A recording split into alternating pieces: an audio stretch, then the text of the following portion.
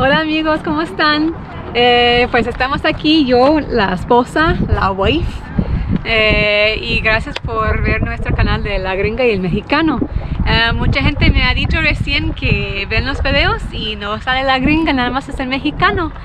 Entonces creo que ustedes saben que tenemos un bebé recién nacido y por eso estoy cuidándolo mucho, por eso a veces no puedo salir en los videos, pero hoy voy a empezar a tratar de salir más para que ustedes me conocen y entonces voy a empezar a engringar este pinche canal.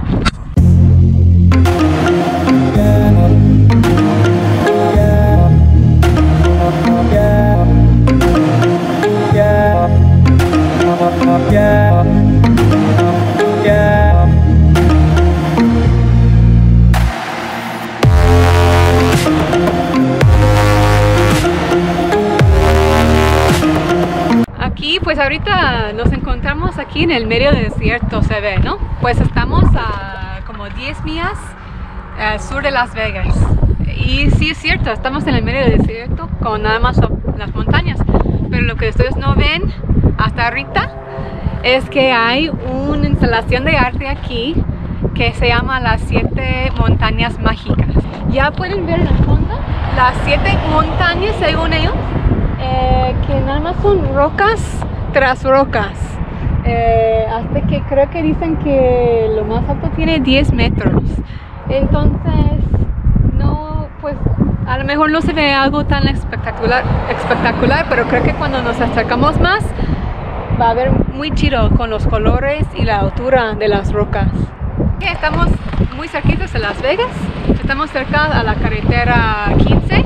Así que si vienen de Las Vegas o de Los Ángeles o un lugar cerca, pues pueden venir y verlo. Está en el medio de nada, pero está muy interesante. Hay que ir y verlo más cerca. Ok amigos, pues hoy nos encontramos aquí en... ¿Cómo se llama aquí? Ya las 7 montañas mágicas. Ahorita no salí en el video porque andaba bajando lo del niño que viene siendo la carriola y todo eso. Entonces le grabé un poquito a Amy porque ella quiere animarse a hacer los videos y todo eso, pero ustedes saben que al principio da un poquito de vergüenza, ¿verdad? Pero aparte hablando en español. Aparte hablando en español, a veces dice ella que se le olvidan las palabras, ¿verdad? Oh, no los conozco. Ya. No sé. Entonces, ahorita estamos pues aquí en lo que son las 7 montañas, ¿verdad? Sí. Es un nombre que no sé por qué se lo pusieron así, porque si checan, no son montañas, son piedras sobre piedra. Pues no es literal, es arte, ¿no? Ya. Entonces es algo más figurativo. Ya, ya, es algo más así como, pues, arte, ¿verdad? Es abstracto, son montañas abstractas. Entonces el escultor quiso hacer algo diferente. Y yo no entiendo, lo más importante aquí, chequen el dato, lo más importante aquí es que cómo pusieron las piedras una tras otra arriba. Sí. O sea, oh my gosh, es algo interesante. Chéquense, yo me imagino que tienen una palo de metal ¿en medio? En el medio, porque no pueden hacer algo que va a lastimar a la gente, que Exactly. van a caer las rocas arriba de alguien, Sí, ¿verdad? Entonces sí lo hicieron bien, un ingeniero ayudó. Y tengo un dato que quise decir, que el artista que hizo, pues tenía la idea de las rocas, se llama, pues en inglés decimos Hugo Rondinone, pero en español, si lo dices con acento en español, es Hugo Rondinone. Entonces es suizo. Entonces no sé cómo lo dicen en su idioma, a lo mejor estamos pronunciándolo muy mal, pero sí. Ustedes pueden buscarlo si quieren saber cómo... Busquen ahí en Google, pues, sí. El nombre del artista para que chequen y ahí les va a aparecer esta obra de arte que él hizo. Sí. Ok, pues como ven ustedes, estamos en medio de lo que es el desierto. En medio del desierto, chéquense. Está aquí en el sur de Las Vegas. Está por la carretera 15, ya está el freeway. Y pues ahorita nos estamos acercando a lo que es una montaña, como quien dice, ¿verdad? Es una montaña, a como la llamó el que hizo esta obra. Chéquense. Tiene varios colores, son colores neones. Chéquense, este viene siendo como un anaranjado fosforescente, rosa, azul, verde, amarillo y otra vez anaranjado, pero creo que ese es otro tipo de anaranjado. Chéquense, es una obra en verdad muy bien hecha, muy chida en verdad. En verdad este artista se sacó un 10, en verdad. No, que un 10, un 100 el güey, la neta.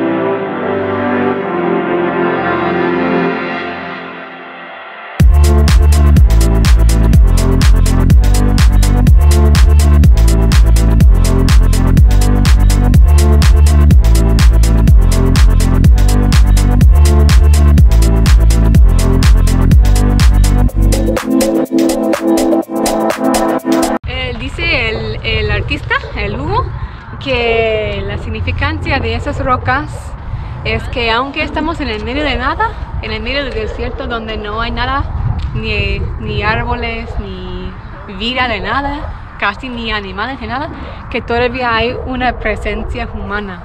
Entonces como que él puso eso aquí para decir, todavía estamos aquí, aunque no hay nada aquí, todavía pues existimos los humanos, ¿no? Todavía vivimos, ¿eh? Todavía vivimos aquí.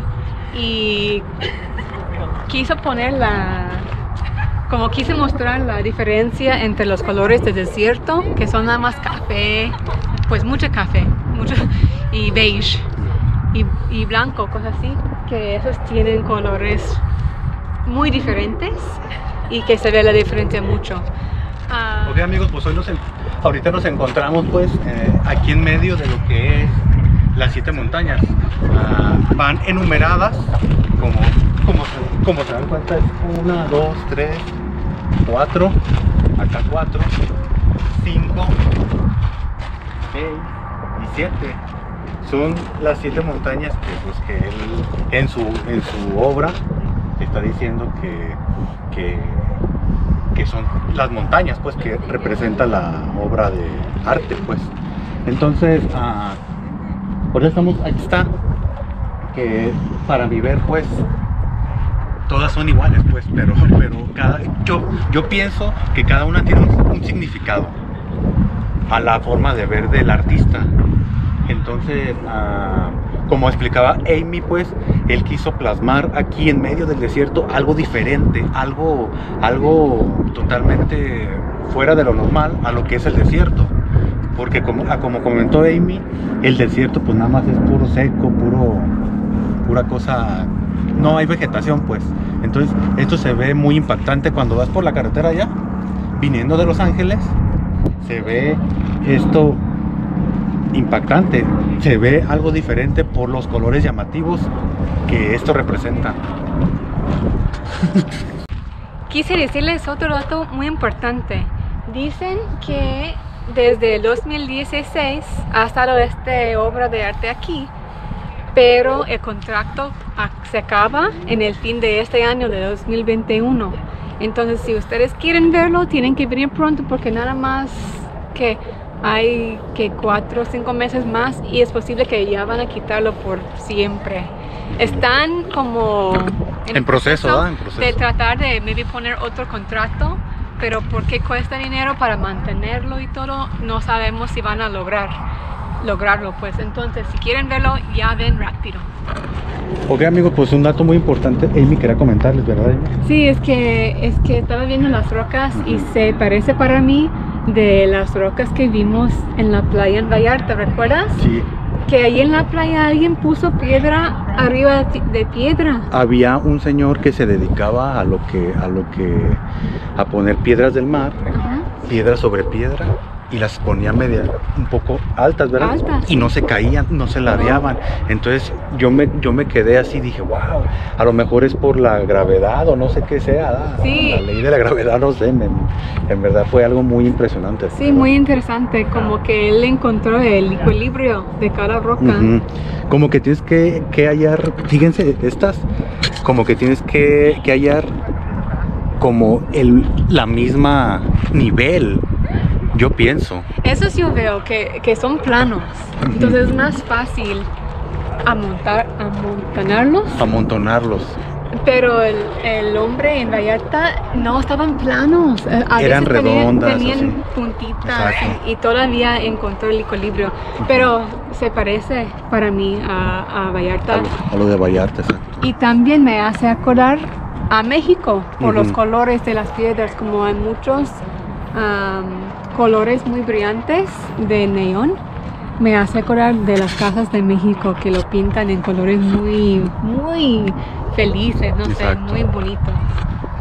Pues ok, amigos, pues quisimos traerles, hacerles este pequeño video, ¿verdad? Para que se dieran cuenta que existe un lugar aquí en Las Vegas diferente a lo que son los casinos y los hoteles. También hay arte aquí en Las Vegas.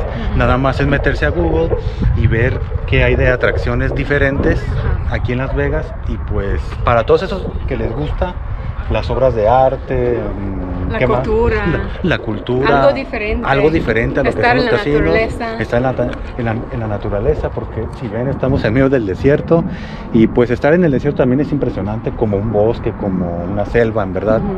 Está recomendadísimo para todos aquellos callejeros que les guste salir y descubrir cosas nuevas. Sí, exacto. Entonces muchas gracias por ver nuestro canal y no olviden suscribirse y darle like y compartir, ¿verdad? Vamos a estar subiendo nuevos videos. Amy ya se animó a hacer videos reaccionando a otros videos. No me critican mucho porque tengo vergüenza. Pero poco a poco ella, yo pienso que tiene talento y pues va a explotarlo. Ella empezó, ya subimos un video, de hecho, ¿verdad? Reaccionando a otros videos para que lo chequen, y ella va a seguir subiendo más videos reaccionando a otros videos, ¿verdad? Ok, amigos, pues nos vemos. No, es broma, no. Ok, amigos, entonces nos vemos en el próximo video y pues que se la pasen chido, ¿verdad? Claro. Hasta luego. Adiós. Bye.